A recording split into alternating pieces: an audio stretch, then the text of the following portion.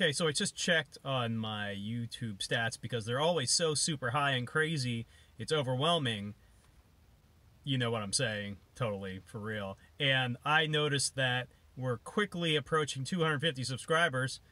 Only took, I don't know, 16 years to get there or something. Anyway, what should I do once we hit 250 subscribers? Leave a comment, because I have no idea and I haven't posted a new video in a while because a lot of cool stuff's been happening. And I haven't even told you about any of it. So, 250 subscribers, what do we do? Leave a comment.